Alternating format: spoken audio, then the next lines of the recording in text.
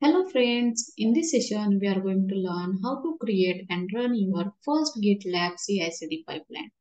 So let's start. So in this video we will cover some topics like how to create and run your first GitLab CI/CD pipeline. In that you can see check available runner, create the YAML file, check status of your pipeline and jobs, edit the YAML file and delete the YAML file. Okay. So let's start with what is CI/CD pipeline. So CI/CD pipeline is a sequence of steps that smooth the software delivery process. Through a DevOps, CI/CD enhance application development using monitoring and automation. A CI/CD pipeline is particularly useful when it comes to integration and continuous testing, which are typically difficult to perform, time consuming, and require the creation of stubs and drivers. What is meant as stubs and drivers? Stubs means we have sub number of sub models, but we don't have the main model. That time we cannot test the software or application. That time we have to using HTML code. Using the HTML code, we can create a main model. It means a stub. What is meant by driver? Driver means we have main model, but we don't have this sub model. That time you can use the HTML code and make a sub model. Okay, means a driver. Each and every steps of CI/CD pipeline is subset of tasks grouped into pipeline stage. So in that GitLab CI/CD is a part of that GitLab account. Okay. So that's you use for all the continuous methods like a continuous integration, continuous delivery, continuous deployment like that. So with this you can build, test and publish means deployment your software or applications. GitLab pipeline execute number of jobs or several jobs we can execute here and step by step with the help of automated code. Okay. So see the prerequisite for that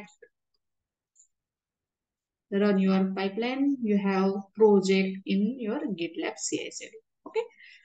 So see the steps for the create and run your first GitLab pipeline. So first step to check available runner in GitLab. So we can check the available runner in that GitLab account. First, you have to sign in the GitLab account and go inside that project which you want to run the pipeline. Okay, so this is a GitLab CI/CD. I have already created a project. Go inside that and you have to check firstly your runner are available or not. Okay, runners are available or not. So here in that left sidebar, here settings. In that settings, you have to go inside that CI/CD. After that, here runner present, we have to expand here and see here project runners, share runners like that. So by default, we have the share runners and it's in green circle. Okay, it's green color in circle.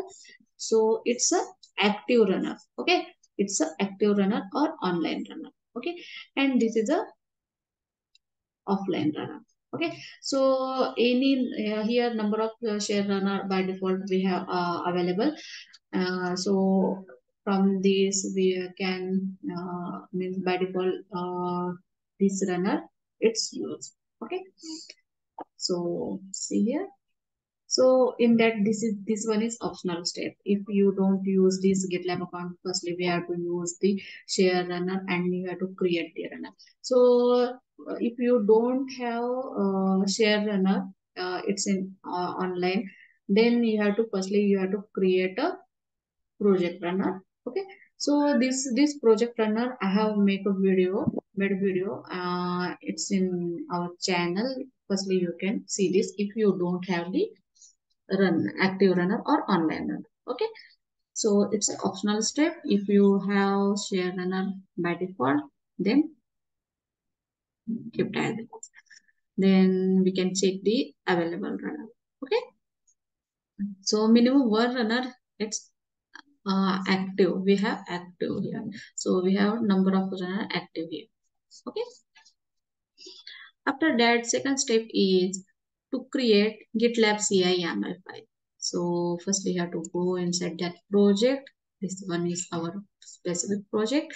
For that, we have to create a YAML file. For that, we have to go code, in that code repository. Click on this and don't save here. After that, you have to select the branch. Okay, select the branch from here. Here number of branch like main, master, like branch. So I kept default branch as a main.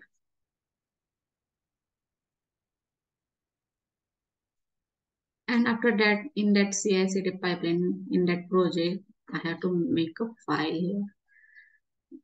I want to make file. Click on this new file.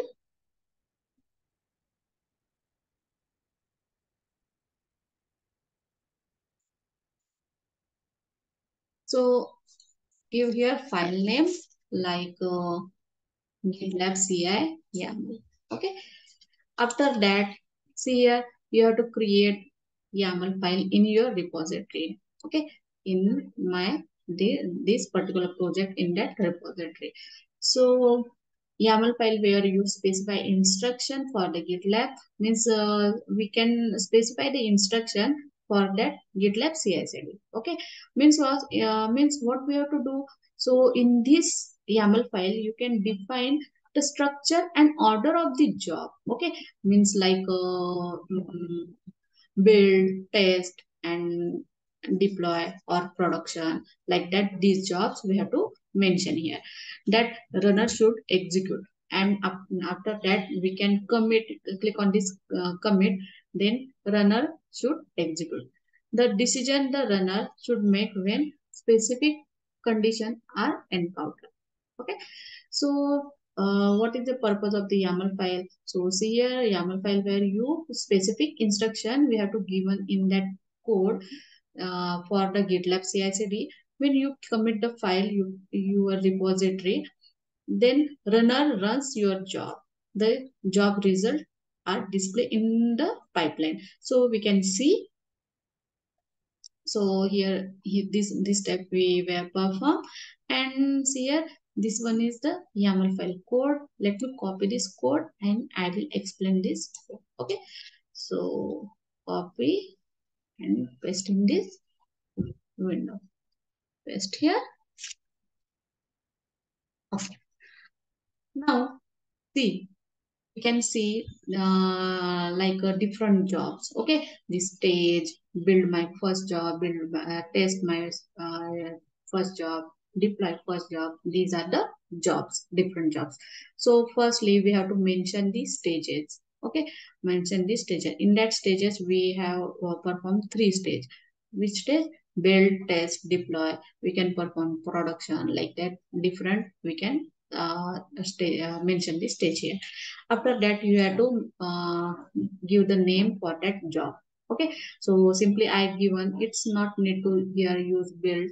I use here build my first job. You can here type here as your requirement for that job name. Okay, after that select the stage. It's a build stage. First stage is a build stage. Okay, after that mention a script, and in that script I simply mention the echo like this is first build job. Okay, and here next job is test my first job.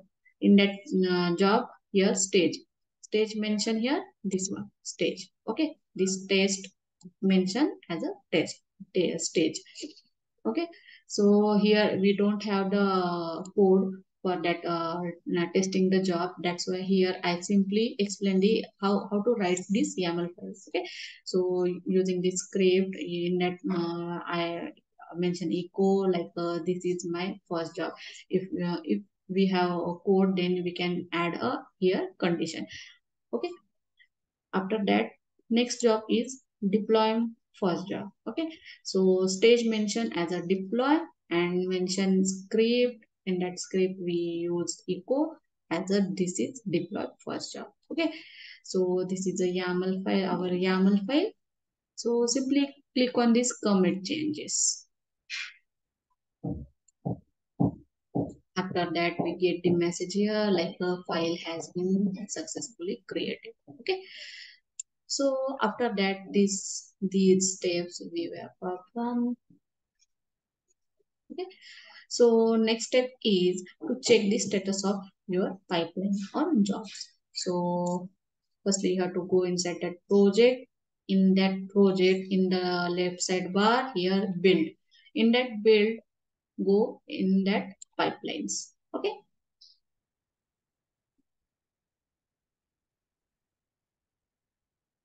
So see here, these stages are running. Okay, in progress. So go inside that status running.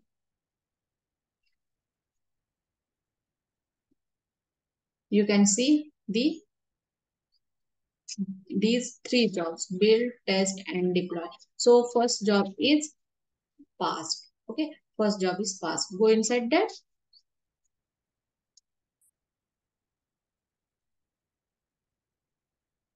So see here, by default runner gives this runner selected, and Docker machine executor.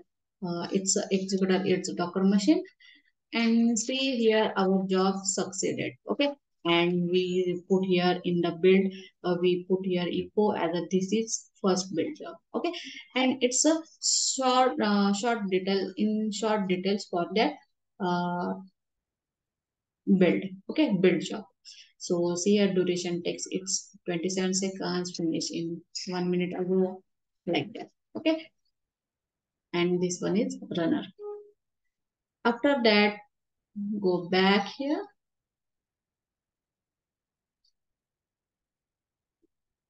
and see here. This is a running job in progress. Okay, after a few seconds, it's a see here. It's a past. Okay, so now after the build, you can see the test. Click on this test. My first job. These are the stages.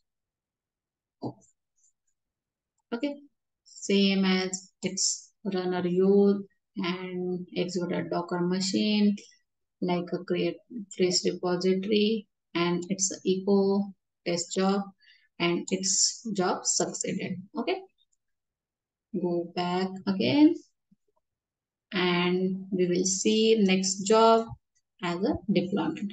Click on this deploy first job,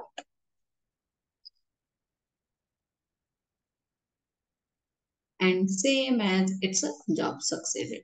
Okay, and it's a short details for that regarding jobs.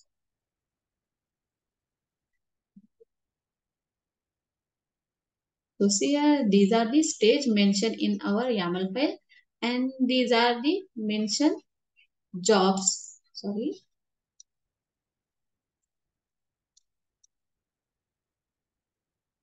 these are the mentioned job names. Okay, these are the mentioned job names, and you can give inside that you can check the pipeline. Okay, after that job here simply status you can see it. Okay, and the stage, name, duration, like that. After that, you have to go project view overview. This step we were performed, and now you have to important if you have to edit your YAML file. So for that you have to go inside that project and go to YAML file, and simply here edit button here, and click on this edit in pipeline editor. Click on this.